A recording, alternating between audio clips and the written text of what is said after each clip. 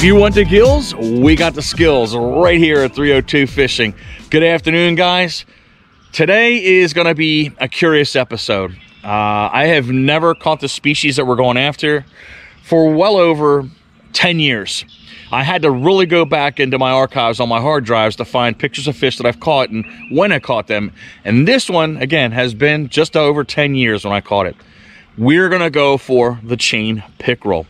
It's not a fish we normally target, but today we're going to make that our effort today. I'm not the profound expert on chain pickerel, nor am I the profound expert on how to catch the chain pickerel, but I chose a couple things that might help us elicit the response that we're looking for this particular species.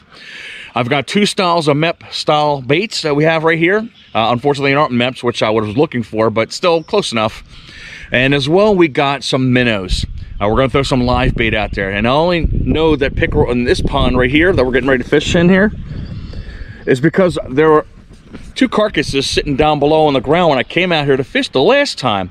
So that would give me an idea that, yes, there may be pickerel around here. And they were good size, guys, maybe 2-pounders. So I'm not going to talk anymore. Let's get these baits on there. Let's see which one gets a response, man. Is it going to be fake bait or is it going to be live bait? I don't know. So I'm watching over here as I'm getting ready to start this episode. I'm seeing a swirl right here. I got a feeling it's a carp here because I'm seeing bubbles coming up from the bottom right there. But could be fish chasing bait. We never know. It's easy enough to throw live bait out there. You put the minnow on the hook and you hope for the best. The hardest part is trying to catch these fish on artificial baits. And I did say on the onset that I didn't know whether I had a MEPPS bait or not, but the one I pulled out is actually a MEPPS bait. It's the MEPPS AGLIA. Nice and yellow and flashy. We're going to use that one right there, and then we're going to use a nice homemade bait right here. It's got some beads, silver and the red beads on there to try to attract the fish, and of course the silver blade. And we're going to go ahead and see if these will pick up any of these chain pickerel that are out there. But I'm curious to see how this episode is going to turn out, man. I'm kind of excited for this, man, if we do get these particular species on there. But again, the bonus is if we catch a big old bass, boom, I'm all happy for that too as well.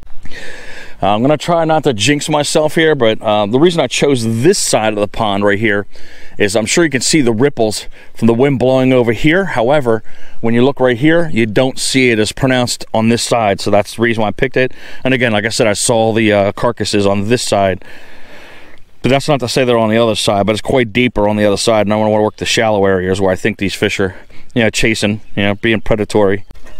All right, we got our first victim on. I'm going to try to cast as far as I can, as close to those pads as I can. Let's see if we can get something to come out of those pads. I don't have a lot of line. I should have re-spooled here, but what we got right here is good enough.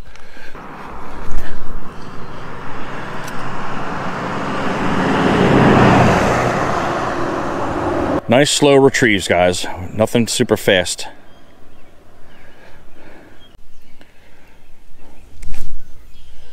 Minnows are moving. He's bouncing that bobber. Look at these swirls over there, guys. See them?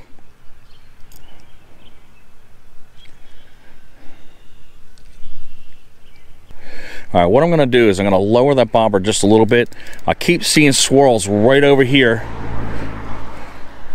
What do we got going on here, guys? I think we might have a bite on here. Let's see what we got going on. It's underneath the water here, guys. I don't know what's pulling it underneath the water, but something is. Could be a turtle because it was pulled down and just sitting down there. It wasn't like moving.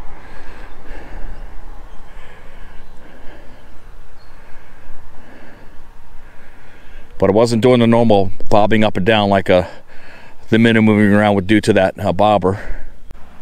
See how it stays under? And that minnow ain't that big, guys. Come on.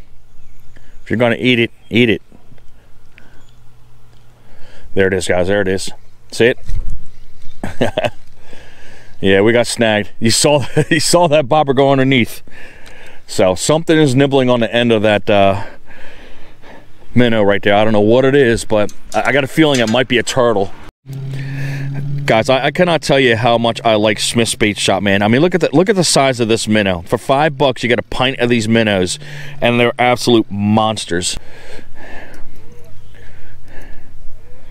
Just about that much right there. I know it's going to be shallow and everything else, but the minnow can still swim around there.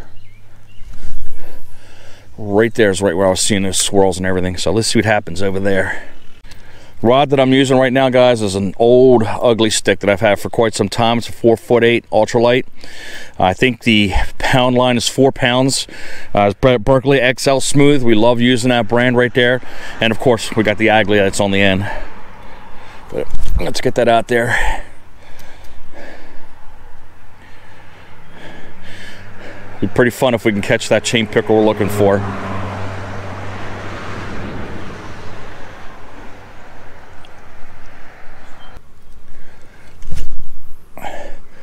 Tell you one thing, this MEPPS lure does cast a distance, even on this micro ultralight rod.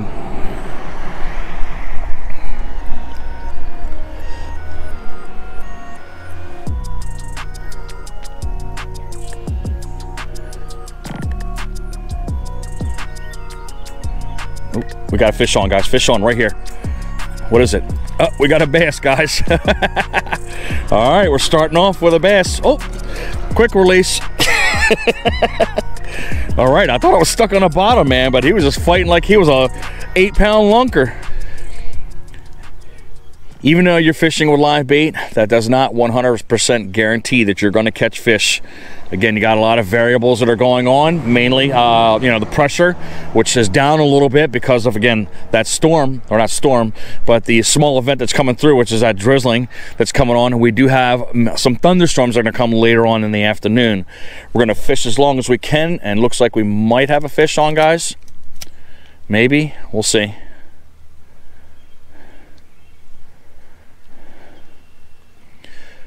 The bobber went down and under, but not for a sustained amount of period of time.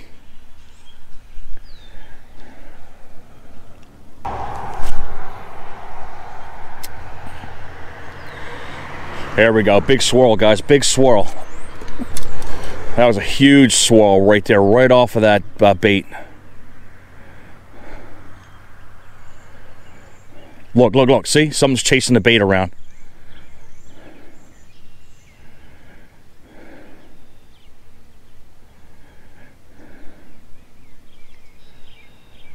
Come on.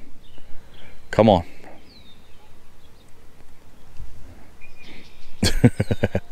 I mean, that thing had a huge swirl right in front of the bobber, and then you see all those bait fish just jump around like crazy.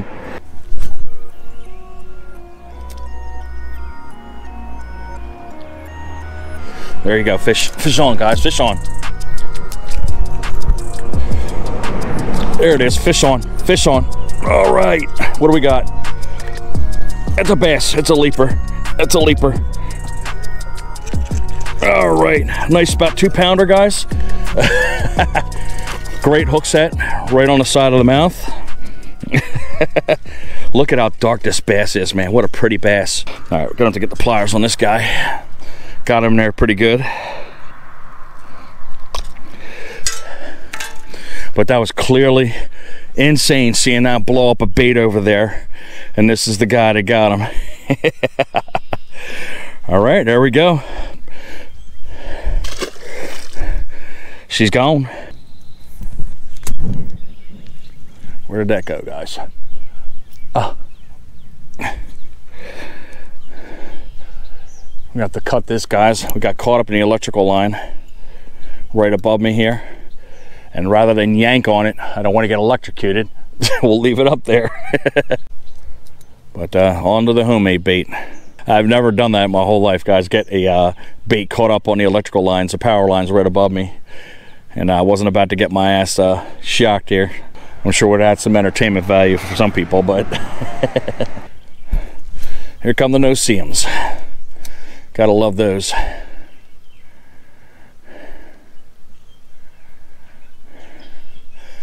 This one's a little bit heavier than the AGLIA, which is kind of good, but again, it'll bring more junk from off the bottom, I'm sure, but I'm trying to reel it fast enough to keep it up where we need it to be. Oh, I just saw a bass come right up there and sideswipe it. He swiped and it just stopped right there, dead in its tracks. I'm chilling here, and of course I'm keeping the eye on the minnow right now while we're waiting here. And I'm hearing sweet, sweet music play in my ears right now. You're not going to be able to hear it, but now I can hear it, and there's a couple big ones right out there in them pads. I'm hearing beautiful frog croaking out there. Oh my goodness gracious. Couple more weeks, guys, and that'll be my time of the year. I love fishing with frogs, and I love fishing with buzz baits, man. Top water, it's the best, man. I cannot wait, man. I love those explosions, and it can't come fast enough. But you know, it's been slow right here, and it's driving me and the Oakster crazy. One thing I did want to mention to you guys, I'm sure you've seen that the Oakster has not been in here as often. Looks like we might have a hit here, guys. I don't know, we'll see. It went underneath for like a couple seconds, but we'll keep an eye on that. Yeah, looks like we might have one here, guys. Definitely. Here we go. Here we go, guys. Here we go. Here we go. Fish on. Fish on. From the seated position. What do we got? All right, I got to get up here. I got the bat. I got it on there, whatever it is. Oh. Whoa, did you see that? Oh, and he came off too. Oh no. That's what happens when you let the line slack for a split second, guys. That bass, I hope you guys saw that. He left at least a good foot out of the water. But as I was saying, this always happens when you're talking and you're not concentrated on what you're supposed to be doing. But it was about a pound, so no big deal. As I mentioned to you, the Oakster, he has not been prevalent on the channel. We've been saying from time to time, you know, that he has his studies that he's dealing with. Right now, this weekend, guys, if you want to drop a comment below and wish him all the luck, please, you know, do that, man. He is studying for his finals, and again, still trying to get his degree. I think this is his final year, man, so I can't wait for him to graduate, man. I'm super excited for him. But give him all the best of luck. Give a thumbs up, guys, and give a like for the Oakster and what he's doing, you know, to provide for the family and make things a little bit more easier on him, income-wise, obviously. But I'm always prideful of him, man. I mean, he served our country. He's bettering himself with the education. Obviously, he's got a great, successful marriage with his wife and beautiful daughter. Hey, JC, how you doing?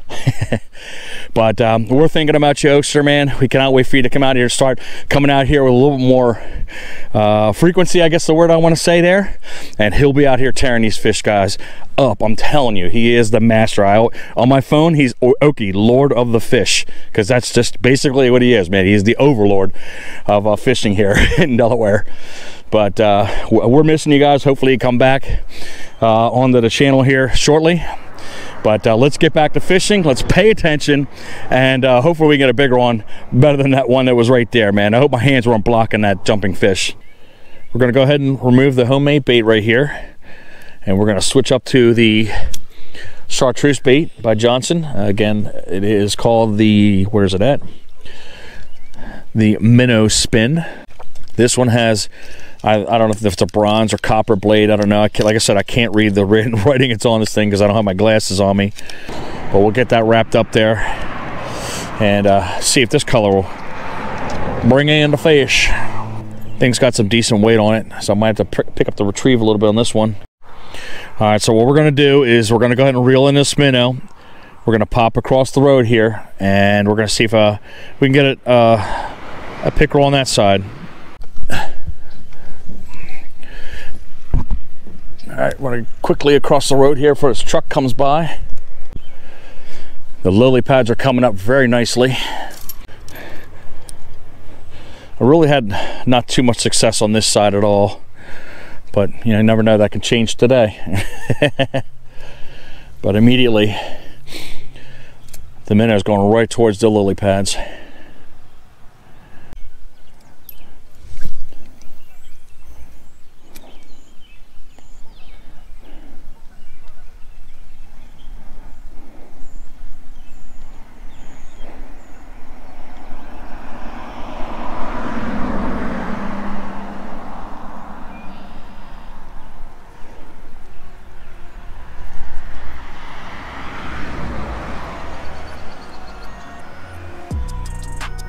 Oh, fish on, guys.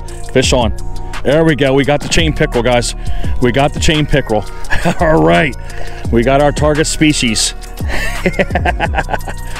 All right, all right, all right, all right. Perfect. After 10 years, guys, we finally got the chain pickerel. All right, I'm glad I picked this spot. You can see the teeth in this thing, man, are quite nasty. Look right next to the left of my pliers right there. But so glad I finally was able to strike up on this fish right here. But let's get that back into the water again, and maybe we might get a bigger one. You never know. She's gone. Whoa! And I'm gonna fall, guys. I feel it. Oh, there you go. Street fishing, showing you guys how to do it here on 302 Fishing.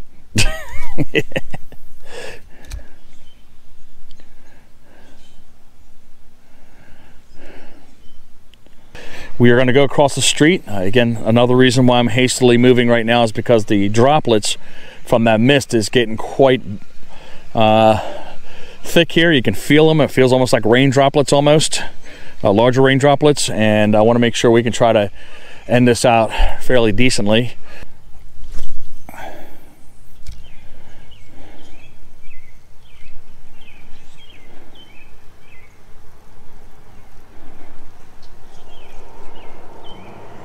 Oh, we got a fish on, guys. Got another fish on. What do we have? What do we have? All right, there we go, guys. Target fish again. Another chain pickerel. A little baby one. All right, guys. It took a long while. 2 hours. 2 hours to get that chain pickerel. But smacked the daylights out of that bait there. But I'm happy as a lark, man. 2 chain pickerel in the same day. Awesome. Let's get the hook out of this bugger. All right, little fella. Go back and get big. You never know. Might do another episode in a year and you might be double your size. But I appreciate you. She gone. I'm literally seeing a wake right out here. You can see the waves coming right at me. Something's moving over there. I literally just cast it over there too. Right here, guys, look. Big swirl right there.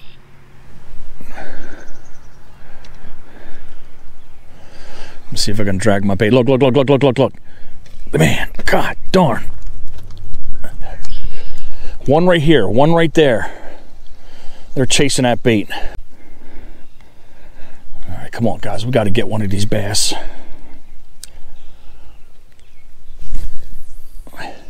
Perfect, right where that bass was at.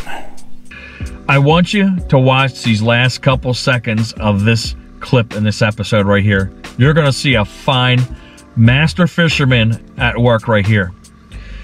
You're gonna see the fish boil up right next to the bait, which was a minnow on a bobber. And then the fish eats the minnow, then pulls the bobber underneath. And then your boy right here, being the true angler he is, hits the absolute worst hook set ever. You thought I was hooking a sponge on top of the water, man. It was so soft and pathetic. Ugh. But that was a bass that was on the end of the line, guys. But the true success was the chain pickerel, guys. We got that after 10 years, man. I don't usually go for the snot rocket, guys, but we're challenging ourselves and trying to show you, again, still trying to catch different species. It has been absolutely difficult to try to get fish around here in Delaware, but I was so glad we got those pickerel on the end of the line, man. You don't even know, man. I was getting desperate. But I was absolutely surprised that we did not get them on the minnows. I mean, I thought we were going to get them here because that was a prime place to come, because I see people, you know, throwing them off to the side, or I've seen them catch them on the side of the road as I'm coming down the road past this particular pond right here. But the true heroes of the day were the spinners, man. The small spinners. Well, we don't have the one bait I'm getting ready to talk to you about, but everything I'm going to talk about is going to be in the description field right below. The first one we used was the MEPPS AGLIA. We didn't get the chain pickerel on that, but we did get a bass to strike on it. And it was actually a chartreuse bait, and it had red in it and some white. So I said, okay, I had to think in my mind, okay, I'm going to put that in my memory bank. A little bit later on, I decided to go ahead and pick up a handmade bait that I got from Smith's. That's my place, and of course, that's where we got the minnows at too, so thank you guys, I appreciate you.